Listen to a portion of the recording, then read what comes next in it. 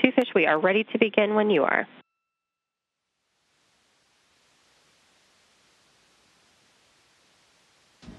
Ready to go.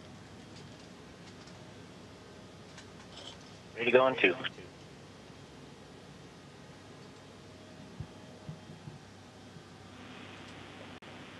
Massachusetts Institute of Technology, this is Mission Control Houston. Please call station for a voice check. Station, this is Joyce Light, Department of Aeronautics and Astronautics at MIT, here with our students. Are you ready?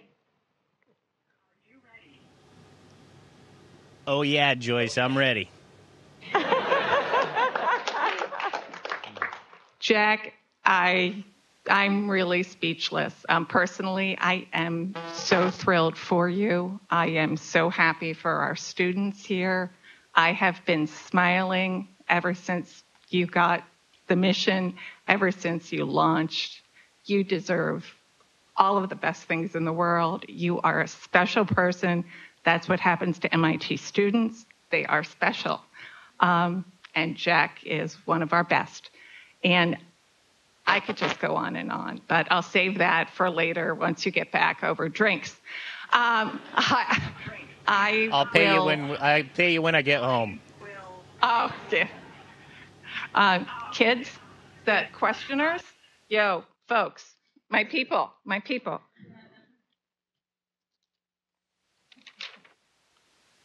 I will turn over to you. All right. Hi, Jack. My name is Barrett Slegelmilk. I'm a first-year grad student here at MIT in the Leaders for Global Operations program. My question is, NASA has been sending astronauts to space for over half of a century, and training has continued to evolve over the years. And what was the most surprising thing to you when you first arrived in space? Well, no matter how much training you have, it just can't prepare you for how awesome it is up here. One of my colleagues said that I was like a smart little 12-year-old in the middle of Disneyland after 2 shots of espresso, because I'm just so excited. 8 minutes after lighting the motor, I look out the window and I see, what I've only seen in pictures, and you just can't get it from a picture. You have to experience, because there's almost a soul to it, and the reality is just so amazing. And then when you're here, and I know everybody there can relate to this, when you find a new way to look at a problem, it makes your mind grow. And this station, every day, my mind is growing and thinking in 3 dimensions, and it is... It's an incredible experience that I think makes you better, and that's why I really feel that we should explore more and that we should get more people involved in this, because no matter how much training you have, to experience this and to have this regenesis of excitement and wanting to explore is something that we just can't capture any other way. Hi, Jack. My name's Christine Chappelle, and I'm currently a sophomore in the Department of Aeroastro. And I was wondering, before you launched, what did you think the most important part of your training is? And now that you're up there, has that answer changed? Well, it probably hasn't, because emergency training is kind of the most important. We have to know that stuff cold so that we can just do it in an emergency. You have a fire, a depress, or something like that. You can't really sit there and talk about it. So that is the most important. It's what we spend the most time on, and it is rightly so. The other stuff, our trainers in Houston, all around the world, from Russia to Japan to Germany to Houston, everywhere, Canada, they do a great job of getting us ready, giving us the skills we need. We're kind of jacks of all trade, master of none, so we need to just be able to look at a problem, have the general skills, figure it out, and do it, and they do a really good job of training us to do that. The other stuff you pick up from your crew members who have been here, and I'm super lucky. I have Peggy Whitson, Dr. Whitson, who has more time on space than any U.S. astronaut, and Fyodor Yurchikhin has even more. This is his 5th space flight. So 2 very experienced guys, plus Thomas Pesquet and Oleg Novitsky are just great. So they teach me everything else I need to know. I think emergency, yes, most important, and they did a good job of it. Everything else, we've learned the skills, or we get it up here.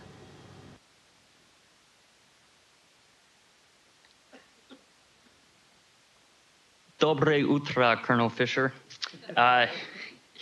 It's refreshing to see the scientific communities of the U.S. and Russia working so closely to maintain manned spaceflight at a time when other tensions between the countries are so heightened. What would you identify as some unexpected commonalities and differences you found between yourself and, say, Fyodor and Oleg?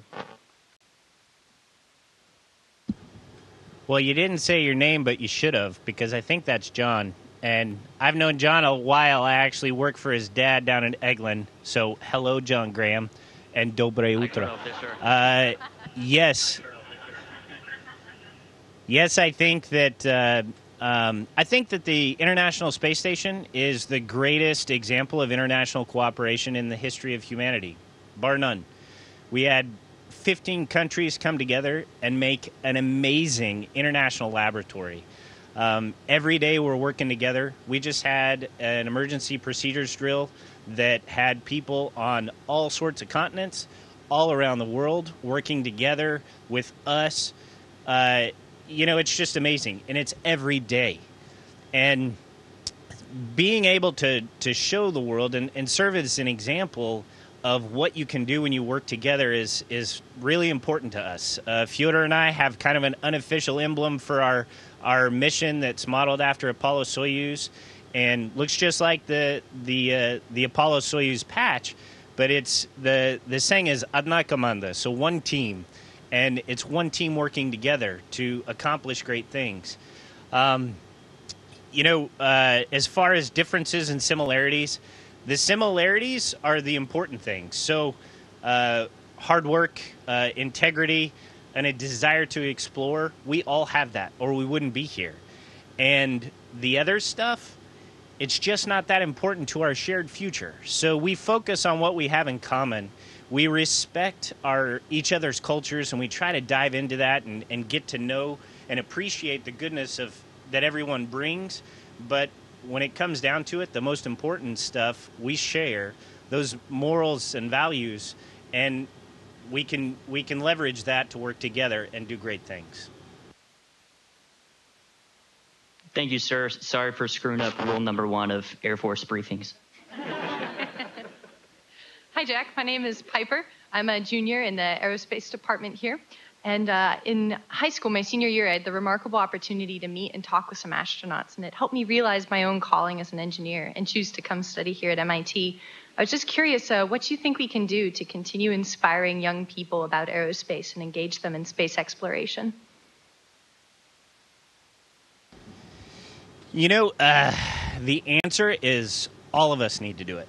A lot of times we're like, oh, well, NASA should have this program or this education outreach. Yeah, we should, but it's on all of us. You, me, people at NASA, people at MIT, we need to inspire those who follow us.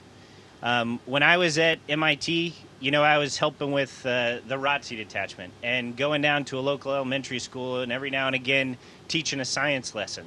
It doesn't sound like much, but you never know what that seed is that's going to ignite in someone, just like it did for you. So take your passion. You people at MIT, I guarantee, are super passionate about what you're doing. You love the sciences. You live it. So spread that. Take what you have and spread it. We are at probably the most exciting time in space exploration in my lifetime for sure, because there's so much going on. We got this sweet, sweet station. We have commercial crew coming online. We're building the biggest rocket in the history of mankind. We're we're doing all sorts of things, and it's gaining momentum. We're building an infrastructure that we can really launch off of. There's probably somebody in that room who's going to walk on Mars. I guarantee there's plenty of people in that room who are going to contribute to it. So take that, take what you have, and spread it behind you. We all need to take a part in that. And any form of media that you have, Twitter or Snapchat or whatever, spread it. Spread the gospel of spaceflight. Thank you.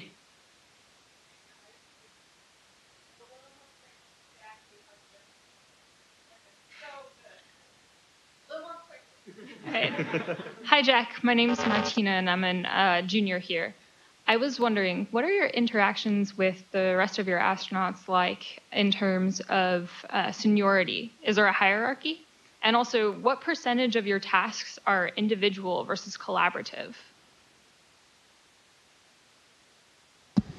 That's a great question. It's not quite as regimented as what I was used to in the military, but it certainly is, especially in, we mentioned emergency situations. Peggy is our commander right now. She's the boss. So in those emergency situations, we need to follow what she's directing us to do because there's not time for a democracy. You just got to get it done. Here in a month or two, Fyodor will take over. He'll be the commander, and it's the same thing. And obviously, they have so much experience, that just makes sense. Other than that, you know, we're such a small crew, and we, in the USOS section, the three of us are together most of the day. The Russians are together most of the day. We come together for meals. You know, definitely spend a lot of time together. But as far as delineation between doing tasks on your own or together, we have a lot of individual tasks. We try to get them done and be efficient. And when we walk by and see somebody having I'm sorry, I said walk by. When we float by, because that's awesome. When we float by and we see they're having an issue, then we stop and help them. And then for the really big stuff, they actually schedule both of us or even three of us to work on the same item. So it just depends on what task you're doing. If it's a really big, complicated thing, there might be more than one person. But we try to work together as a team regardless and just get the job done. Thank you. Hi, Jack. I'm Logan Kleiss. I'm an undergraduate, class of 2019. First of all, thank you for giving us this opportunity to talk to you. It's really awesome. And my question is how regimented is your time on the station? And when you do have free time, what do you do? It's pretty darn regimented. First off, thank Joyce because she put it together, and she's awesome. She's my girl. Second, as far as regimentation, there, you know, we have this little red line that goes across our schedule, and they're anywhere from a 3-hour or 4-hour task to a 5-minute task. And you know, depending on what you're doing, it gets a little tricky to keep up. We have to work out 6 days a week, 2.5 hours a day. That's so we don't come back, you know, walking around like a 90-year-old dude. With bone and muscle loss. Then we have to, you know, just living up here is, you know, you got to do things that you don't have to do on the ground. You know, hygiene's different, and getting our food out of a, you know, spigot in the wall is different. So there's just stuff you have to do to survive. So that takes up time. And then you have to look at the next day. So when you put all that together, there's not a lot of free time, but the free time you have, you're rewarded with the most amazing views you could ever imagine. I can float over to any one of these windows, open it up, you know, day or night, look outside and see things you just can't imagine. It doesn't even make sense to me, you know, before I saw them. Last night we were taking pictures of where we're going to go do EVAs. And I was in the Russian, one of the modules, and I'm looking down, waiting for the sunrise to take these pictures. And there's this huge thunderstorm over China. And, you know, we always see thunderstorms from below, and sometimes you'll see cloud-to-cloud lightning. But I was seeing cloud-to-cloud, cloud-to-ground, over top lightning. It was, like, awesome. it was so beautiful. It was like it was alive. So, you know, if we have free time, we're probably taking pictures or calling home or, you know, trying to share this amazing experience with the world with tweets or whatever. Thank you. I'm Mike Collins. Jack, I wish I was up there with you. I know you're shepherding dozens.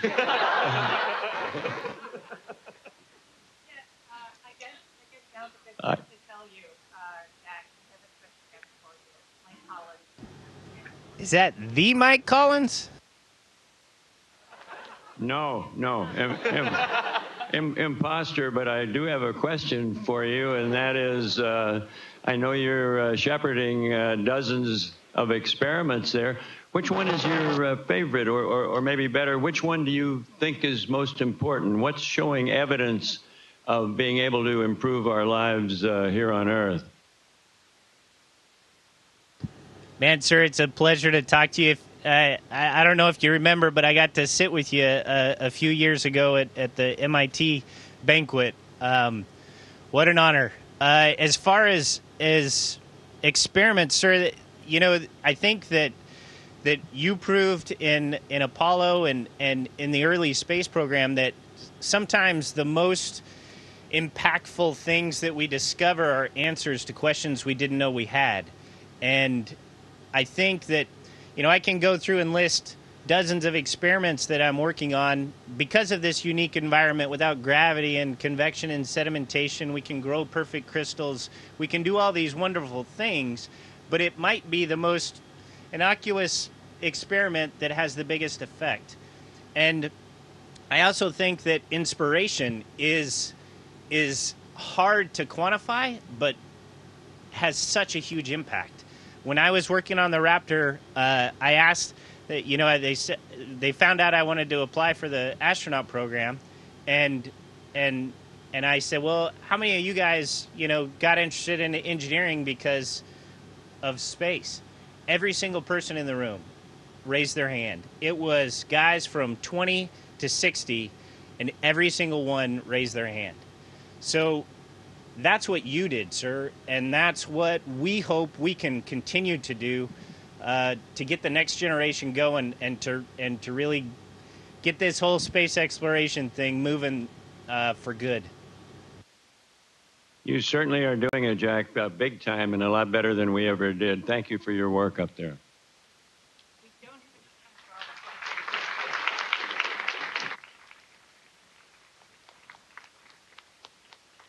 I know we're running out of time, so I'm going to try to be quick. But I'm Andrew Owens. I'm a PhD candidate here at MIT and did my undergrad at Rice University. I also had a question about sort of technologies and development, and what in particular you think are innovative technologies that have the potential for the most benefit, and how would your life on the station be different now if we had those technologies today?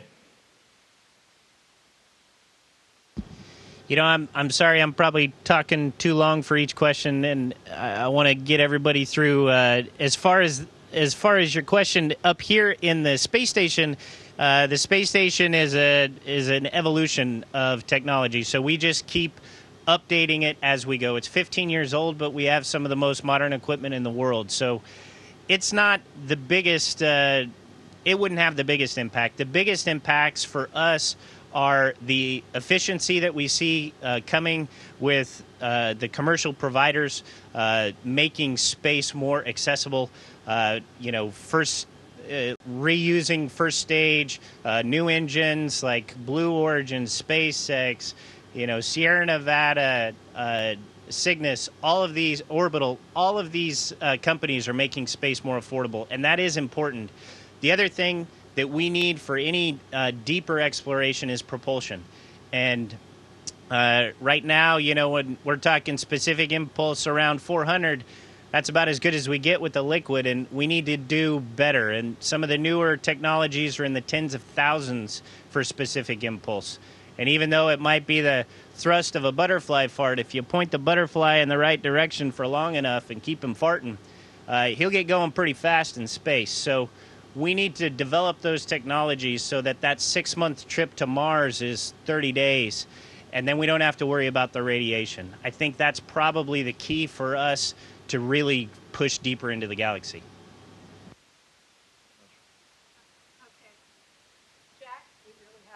Too long. I love you. Everybody who didn't get to ask a question, you're using my time. Say your name. Say, Jack, we're going to do this again.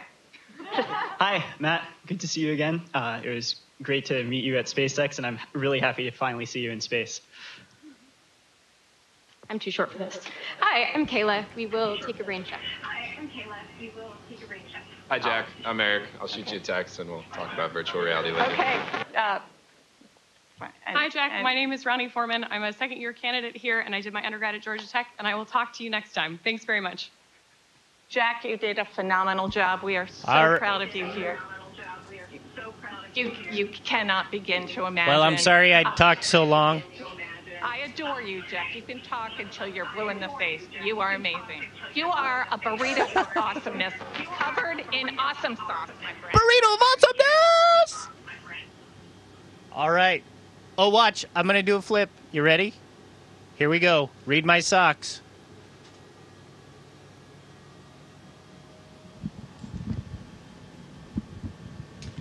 Did you read them? One more time. Slower. Oh. My wife gave me these.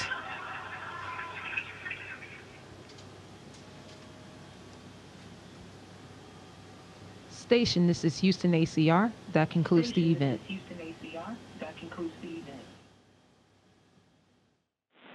Thank you to all participants and guests from Massachusetts Institute of Technology. Station, we are now resuming operational audio communication.